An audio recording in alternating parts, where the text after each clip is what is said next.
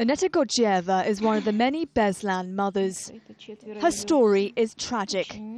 Aneta and her baby were among the few hostages let go, but she was forced to leave her older daughter Alana behind, a decision that will haunt her forever. I think it's got harder because in the beginning there was pain, but there was also hope. Over time you learn to live with your pain, but then you understand nothing will change and your child will not be returned to you. The conflict in South Ossetia and Georgia has stirred up painful memories.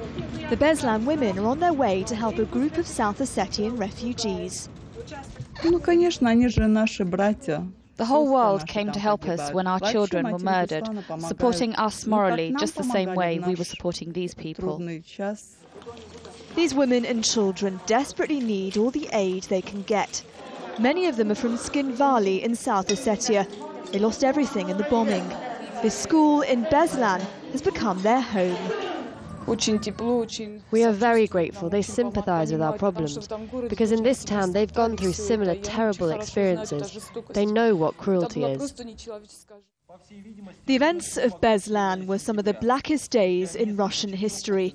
Around 1,000 people were crammed into the school gymnasium by pro-Chechen separatists.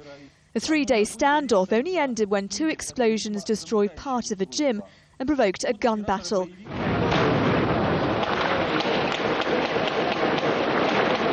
"334 people were killed, more than half of them children." School number 1 is now a permanent memorial, a silent reminder of those terrible events. These water bottles are part of the memorial here, particularly poignant because during the 3 days of captivity, the hostages were given no food or water. The sweltering heat inside this gym took its toll on the children. This is just one of the many horrific ordeals they were put through. The survivors blame many of the deaths on the security forces' botched-up rescue attempt, firing on the gym before it was fully evacuated. So far, no senior official has ever been brought to trial. The wait for justice has been exhausting.